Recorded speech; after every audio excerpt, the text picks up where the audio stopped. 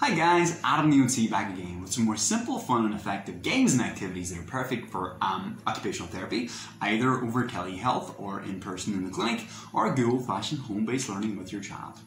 If you do like these videos and want to stay updated, don't forget to click subscribe. Any videos you'd like to see, just let me know in the comments and I'll be delighted to do a video for you and your kid, okay?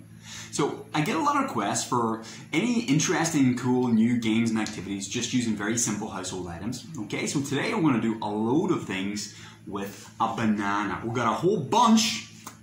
See what I did there? A whole bunch of cool activities. I use bananas actually quite a bit. I have like 13 little games I play with them. Today I'm going to show you two of my favorites. One is called making animals with the bananas, naturally called bananimals. And the other is going to use the banana skins. It's just called Go Bananas. So let's go bananas and see what we can do with these guys. So activities like these are brilliant because it's using something very familiar in a kind of a weird, surprising, silly and fun way, okay? So we're going to take a banana each. We're going to take one banana off the bunch. There's a bunch of animals I can make. I can make a dolphin, a dog, but my favorite is this guy who's actually a squid or an octopus, okay? So he's a banoctopus called Barry the Banoctopus. This works really well because the banana skin is actually a really good canvas for pen. So for like an ink pen, it works really well because you can draw on it and it takes the pen very easily. To start off with, the child's going to peel a banana. Take a clue from monkeys and apes here. Monkeys and apes don't peel it up here. They peel it from down here. This is the easier bit. Okay, but first, we've got a little bit of scissor skills. So what I would do is, I won't help it. I'll have my own banana. The child has their own banana. All right, I'll get them to snip the top off the banana up here. We're not going to need that for Barry. Okay. So we're going to snip the top of it. Again, it actually is quite pleasing to cut a banana with a pair of scissors. If you've never tried it, it's actually quite satisfactory. Okay, you've got your banana. I can take the sticker off. Even all of these things in itself, like taking the sticker off your banana, cutting the top off it, that's all nice motor skills as well. It's not just the nice clean things for part of your plan. The setup, you get lots of nice learning there as well. So even if we have little sticky bits, trying to peel those off for a few seconds, very nice dexterous motor skills. But if you can't do it, if there's some bits are a bit like frustratingly stuck on, don't worry, we can make them part of the story. That can be like barnacles that are stuck to Barry or Banoctopus here, okay? So we're gonna flip them over and now we're gonna draw a little face on it. So take this side, the bendy side here, I'm gonna draw a little happy face for Barry, okay? So he's gonna have two eyes, his two little eyes, and draw little circles.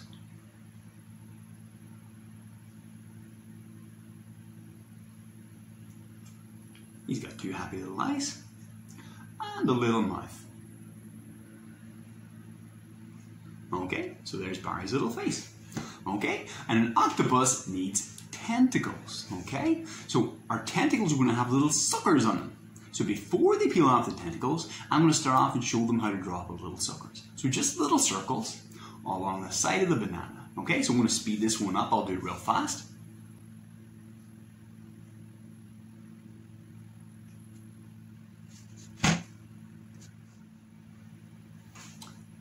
Perfect. Okay guys, so look, he's got his little suckers all around his tentacles. Now we have to make his tentacles. So we're going to peel a banana up to just here.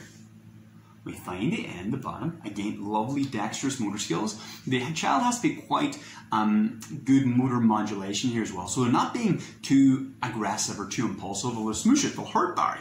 Okay, so I'm going to make a little backstory about him as we're doing this. So you see, as I peel up, it's coming off with his little suckers. We stop here, stop, so we don't peel it off too hard, okay? And we do that for each of his little tentacles. So we have to pinch and peel carefully. So if they need a little hand-over-hand assistance from the younger guys, that's fine, we can do that. Give them all the assistance they need, but because it's a character now, they care about him a little bit more. It's not just a worksheet. It's something interesting to play with them in. Peel and peel them up. Now if we get a part like this that has two tentacles stuck together, great. We're going to use that in a second. We're going to break off the bottom of them, so halfway up. Off we go. And there's Barry. Now the part that was stuck together, we're going to have to pinch and peel down the middle. Like so.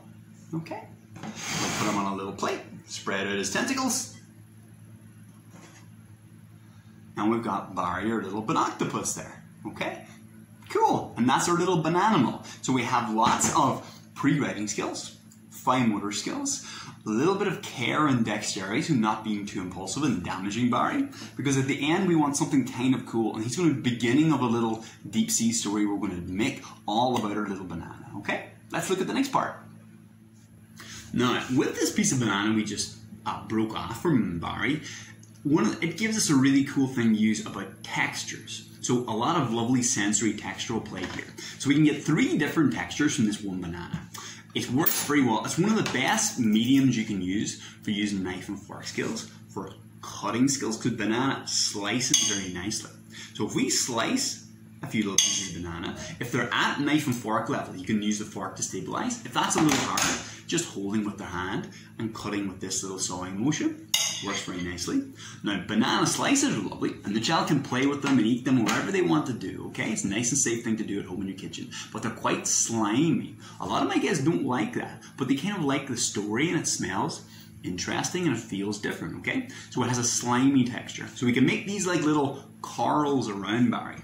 Here's little coral friends, okay? But also, if we take a bigger bit, say if we had another couple of slices maybe, or we can even break off one, we can use the fork for some heavy work and smoosh them and make it like a smooshy texture. So, yeah. They can even do it for some messy play and squish it in your fingers. I don't know if you're an adult, when was the last time you squished a banana between your fingers? But it's quite an intense sensation. Squish, squish, squish, squish, squish, okay? Ugh. So that's one way to do it. Now the last way, where you do, it's not as messy, you're going to make banana sticks. So to make banana sticks, take your banana, it's a brilliant little fine motor task. You squeeze it gently to just break it up in the middle.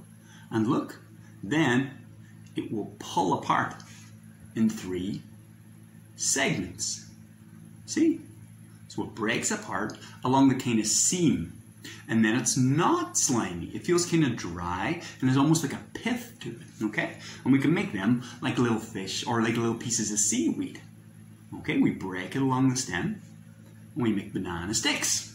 Okay, so we can have sliced ones with knives and forks. We can have mushed ones with the fork or with our fingertips. Then we can have dry banana sticks like this.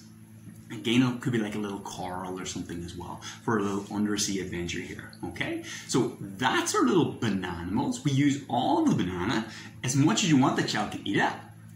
That can be part of a fun with food group. It works very nice as well. But it's a very, very sweet, very effective little activity the child will really, really enjoy. Now the last activity, this is one I really, really like. The last one I'm going to show you, okay? This is the challenge you're going to ask the child is, can they tie a banana skin in a knot? And they're going to think about a whole banana like this and say, can you tie a banana in a knot? That's crazy talk. Who can do that? Okay? I'm going to show you how to tie a banana in a knot. Okay? So I'm going to borrow one of Barry's little tentacles back here. And to begin with, I'm going to have to make banana strings. To make banana strings, I'm going to pinch, and as skinny as I can, I'm going to peel the peel into little strings. It's small. If I can peel that again, so you need to pinch really tight and peel. And because it will peel right down the seam, again, feels quite pleasing, feels quite nice. You'll get a lot of these little strings. We can make these as part of our story as well. So we can make these into like seaweed, little dangly bits of seaweed for under the sea. But then what we want to do is take one long skinny bit and see if we can tie that in a knot. Okay, just like a normal regular knot from a piece of string. The child will hold it. You get them to pinch, fold underneath, and pull nice and gently to make a little knot.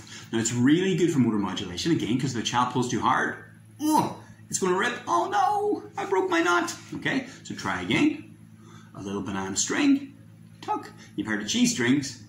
These are banana strings, and tying a little knot. Okay, so we've got sensory play, textural play, motor modulation, fine motor skills, grip strength, so much going on there, all from one banana. So it's a really, really great, you can get like 20 minutes of activity out from this little one banana fella, and that's it. Okay, that's it for today, guys. So it was my little bananimals. and then the banana string game. There's actually a whole load of more. There's like a magic trick I do with the banana as well, but I might save those for another day, okay? So thank you so much for watching. If you do use the banana activity, the gold bananas we'll call it, or any of my other ones, do let me know. I love getting those comments from people around the world. I get them every day and they just are the highlight of my day.